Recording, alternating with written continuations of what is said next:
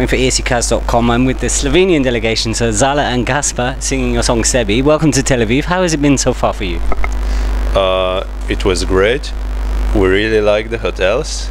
We practically didn't have time to see the city, but we will do that in the following days. Zala, come to you. How has been the rehearsal for you this morning? Was everything okay? Do you plan on changing some things when you get to the stage? Actually, it was great. I thought it wouldn't be so good, and the stage is amazing and it's so big and cool.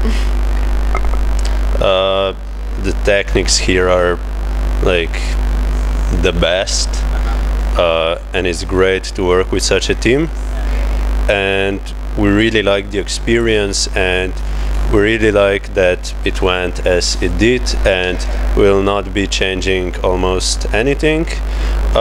Just the visuals, but even that, just like some,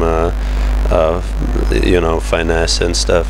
So there's a big romance going on between you two. I'm going to delve into that. So tell me how you met and what's the future hold for both of you?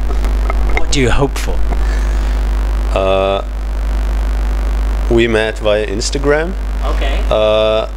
And my friend sent me her Instagram video because I was searching for a singer, and we met, and actually we started working together 1 year later when we had like amazing idea for our first song. Okay. And for you? Yeah, I mean, the thing is that yes, we are in love, but the thing that we have, that's obvious. Yeah, the thing that we actually want to do, is make music together. So like knowing each other well, and all the feelings are helping with the music, but it's not we don't want our love to be our selling point, Yeah, the thing is that we are exposing ourselves already so much that our love is of course seen in music also, because that's us. But we kind of try to make this as private as possible. Okay. So we share our experience and our aha music through metaphors in our music.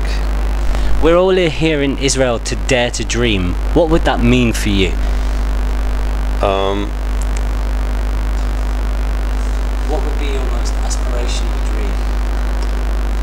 The thing we want is actually to, just have a nice flat somewhere along the sea and have a nice calm life and do what we like to do, and that's actually creating music and not media attention so much. Okay. So what we learned so far is actually that we want less of this and more of music making, which is like super private process for us. Okay, so touch on the music making. What's for the future for you? Is there plans for an album to come out? What can we expect from that?